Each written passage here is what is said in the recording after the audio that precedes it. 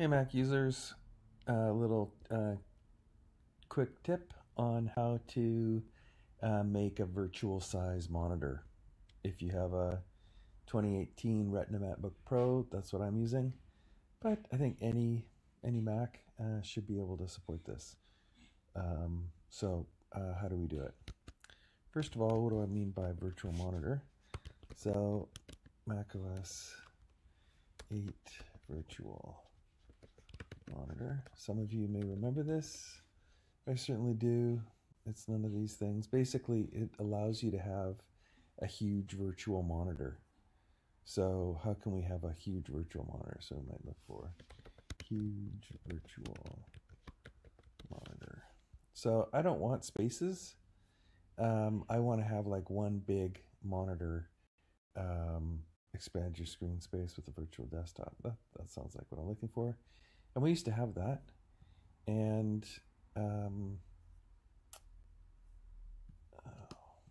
okay. So what we need for this is this program on the Mac called EasyRes. So it used to be a paid tool, but now it's free, which is great. We can spell EasyRes right.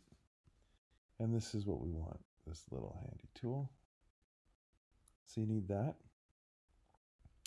You need to download it and you need to open it. So I've got that open here, and that's where you can change your resolutions. I'll show you that in a second.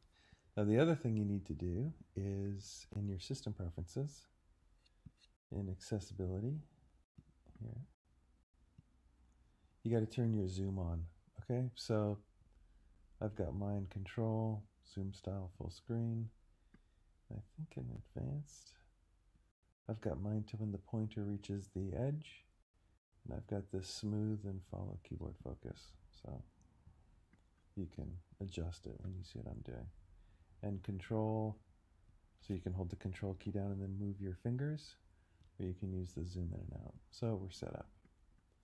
So I'm not sure how Loom is going to handle recording this, but what you do is you change the resolution in here, and then you zoom in, because normally it would just, your screen would get really small, so then you zoom in to make it bigger. So that's the trick, right? Make a big world, it gets small on your laptop, and then you use the zoom feature to make it look like normal. So I've already used this size before. I'm gonna pick that. And let's see if like Loom can handle it. So now it's like super tiny, I can barely see anything. So Loom couldn't handle it, it stopped recording, but this is obviously after the switch. And then what we do is we use the accessibility feature to zoom in, because this is like crazy small. So I use the control key and then I can use my finger. And you probably don't notice anything, but this is obviously, I'm scrolling through the whole window for me. It's quite slow because it's huge. So I can zoom out, zoom in, and then zoom out.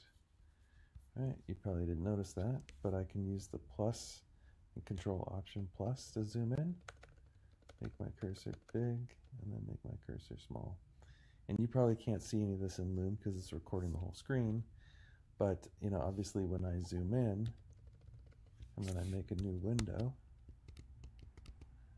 say in Chrome, make a new Chrome window, this is a perfectly normal screen size for me. But if I zoom out, it's only like, what is that, a quarter of the screen, which is perfect. And then like this is a perfectly normal screen size for me. And yet the fonts are a little chunky, like I can see they're a little pixely, but you know, honestly, you know, it's good enough. And I can like scroll around and have the big screen. So so there you go. Quick hack, I don't like spaces. Do not like spaces. I would much rather scroll around like this.